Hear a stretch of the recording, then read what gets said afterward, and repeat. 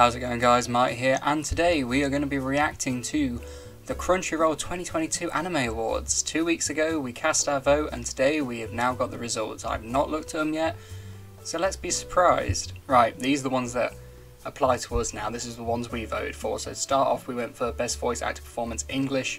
I didn't really know who to pick because I don't listen to any anime dubbed. So the winner was David Wald from Skate Infinity. I think we voted for, I can't remember what we voted for. I'm sure I will do a little pop-up who we voted for in the past, but I heard Skate was a good anime. I didn't watch it though. Best Voice Actor Japanese, and we got Yuki Kaji for Eren Yeager from Attack on Titan. I'm not surprised, to be honest. Attack on Titan is absolutely massive. Eren Yeager is obviously he has absolutely dominated he's dominated pop culture for such a long time now, so yeah, it's understandable. It's not what I voted for, but I understand why people vote for him. Best Film next. Best Film, and our winner was Demon Slayer. I'm not surprised, to be honest. It was such a massive hit, obviously. What were the nominees against? Belle. Belle didn't come out in a lot of countries by the time voting had come out. I don't even think it was out in America by the time the voting had come out. Ava didn't win. That hurts me a lot, to be honest, because that was a fantastic finale to an amazing series that influenced a lot of people, and it means a lot to a lot of people. Whereas Demon Slayer, don't be wrong, it was an amazing film. I watched it in cinema and everything, but it was basically just the TV series compiled into a movie. I kind of wanted like a proper movie to win it, but you know what? I'm not surprised at the end of the day. I'm really not. Best Comedy, and Best Comedy winner was Comi Can't Communicate. I'm pretty sure we voted for Comi when we did this 2 weeks ago. Yeah, we definitely voted for Comi. Surprised Nagatoro didn't, but Comi has absolutely blown up the internet since she came out. The hype even before the anime was announced, just the manga readers alone loved the series, so I'm not surprised. It's a great show. Like I say, it's what we voted for. Best Fantasy, and the winner is That Time I Got Reincarnated as Slime Season 2. Who were the nominees? Mushoku Tensei did not win Best Fantasy.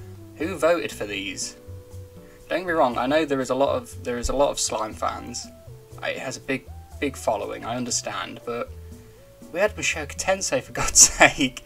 This thing absolutely blew my mind, and you know, if any of you watch Giggle, I'm sure you do if you're anime enjoyers, you know it will mean a lot to him, so I can't wait to watch his video and see his reaction to Mushoku Tensei not getting Best Fantasy at the very least. Best Action, and the winner for Best Action is Jujutsu Kaisen. I think we voted for Jujutsu, didn't we? Yeah, looking at the nominations, yeah, I'm pretty sure we voted for Jujutsu anyway. That's cool then. Jujutsu is amazing. It's kind of hard competition. It's very hard competition with things, especially like Attack on Titan and Demon Slayer. I'm quite surprised Demon Slayer didn't knock it out, but I'm glad Jujutsu Kaisen got it. It deserves it. It really does. It was an amazing series. Best Drama. I can't remember a lot of the nominations for this. It was so long ago now that we voted. And the winner was To Your Eternity. Well done to Your Eternity. I'm surprised Fruits Basket didn't win, to be honest. I'm not a watcher of Fruits Basket myself, but I just know the influence that series have. People absolutely love it. Odd Taxi didn't win. That is... ugh. Don't get me wrong. To Your Eternity is really good. It's amazing. It's fantastic. But I just thought, for me personally, with Odd Taxi being an original story, whereas To Your Eternity is based off a manga, I was kind of hoping Odd Taxi would have won that, but you know, what's done is done. Don't get me wrong, like I say, To Your Eternity was amazing. It definitely deserves a nomination at least. Best Romance. Best Romance. Our winner was Horimiya. A lot of people actually did comment this on my video when I did my voting, because I said I hadn't watched Horimiya, and I think I voted for, what was it, Best Romance. Did I do B-Stars? I think I voted for B-Stars because I haven't watched Fruits Basket, I haven't watched Horimiya.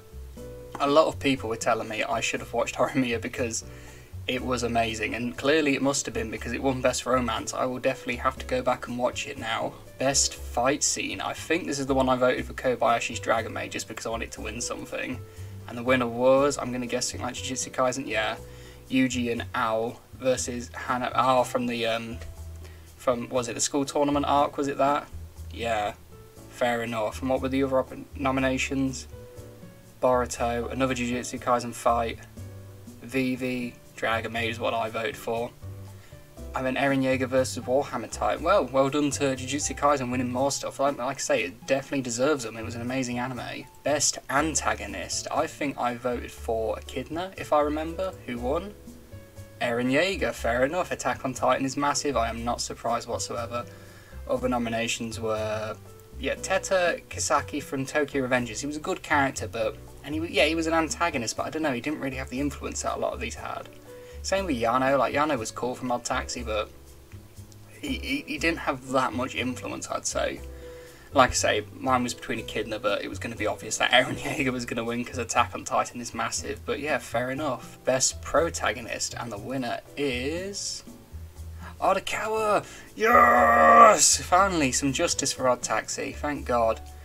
At least there's some sane people who actually vote for Odd Taxi. Yeah, again, it was quite hard pickings though. When you got Eren Yeager again, you got Yuji from Jujutsu Kaisen, two massive series you're coming up against. I'm just glad Odd Taxi won something. It definitely deserves it, and Odokawa was an amazing protagonist. Best character design, I think I voted for Wonder Egg here, and the winner is Jujutsu Kaisen. Fair enough, Jujutsu Kaisen was a massive series. Odd Taxi could have arguably won this again as well for character design, because you can't tell me that the characters in Odd Taxi are not some of the most unique characters you've ever seen in anime ever. Being, you know, different sorts of animals and stuff are so, you know, they're so unique and different in so many ways. But, you know, Jujutsu Kaisen, amazing series. I'm not going to say, oh no, it didn't deserve it. It was an amazing series. But it would have been, I would like to see some smaller series win stuff, but it was obvious Jujutsu Kaisen was going to run away with things this year. Best director, and the winner is Baku Kinoshita for Odd Taxi. Absolutely amazing job they did on that anime. Definitely well deserved. Congratulations, you do deserve that. Yet again, coming up against the likes of Attack on Titan, Jujutsu Kaisen, Wonder Egg. I know the ending didn't land very well, but it was still an amazing series before that special episode. Sonny Boy. A lot of people in my comments last video did tell me Sonny Boy was an amazing series and I should have watched it. I'm surprised this hasn't picked anything up yet. But still, so glad for Odd Taxi to win. But best director anyway. Best score, I think we voted for Vivi here. I can't quite remember. Demon Slayer. I'm not surprised Demon Slayer is going to be between Jujutsu, Demon Slayer, Attack on Titan. There was just 3 absolute mega series that came out last year. Definitely deserve it. I mean, I thought Wonder Egg had some great music. Best score anyway. Vivi, like I say, I vote for Vivi personally, but at the end of the day, Demon Slayer is the almighty being that it is. Best girl. Best girl. I can't remember the nominations. Let's have a look. Who won Best Girl? Oh, wow. Nobara. I was expecting someone else. I thought Toru from Fruits Basket was going to win it. Like I say, not watched Fruits Basket. I just know how massive it is. Komi was there as well. How did Komi not win? That's amazing. But in fairness, Jujutsu Kaisen, massive series. Best boy. I'm going to guess it was like... I think I voted for Jujutsu Kaisen. Oh! Ranking of Kings. I forgot about Ranking of Kings. Congratulations. Well done, Ranking of Kings. Boji is it? I think it's how it's pronounced, Boji. Oh, Itadori wasn't even in this. No, I think I voted for Draken. I thought definitely one of the Tokyo Revengers boys were going to get it because that was a massive series. Or even Odokawa. But Ranking of Kings, that is... I was going to say that's a surprise result, but it's not a surprise result because people love Ranking of Kings, but I kind of thought someone from a bigger series would have won it, but no, congratulations, that's well deserved. Best ending sequence. I can't remember what the nominations are. Demon Slayer. Of course it was Demon Slayer, massive. Attack on Titan yet again. Beastars. Shadow's House. I think I voted for Shadow's House. That was an amazing series, but another one I don't think a lot of people watched. Definitely worth a watch if you haven't watched it. But yeah, Demon Slayer, yet again, it's going to be a Demon Slayer Jujutsu Kaisen fight for sure. Best opening sequence, and that winner is Attack on Titan. Fair enough, Attack on Titan, knew it would be again. See, I really wanted I Know Supreme to win, or Odd Taxi. Both of these opening sequences were amazing in my opinion. Dragon Maid's because it was really memorable, and Odd Taxi just because it was like really good chill vibes, and it really did suit the style a lot. It was great, but you know, Attack on Titan, massive series. I keep going over this massive series, it's going to win, isn't it? Best animation. Now this is a big one. This is, like I say, they've done it well, putting Anime of the Year and Best Animation. Animation is usually one of the biggest ones. And Demon Slayer. Yeah, again, Mushoku Tensei. Why is Mushoku Tensei not won anything?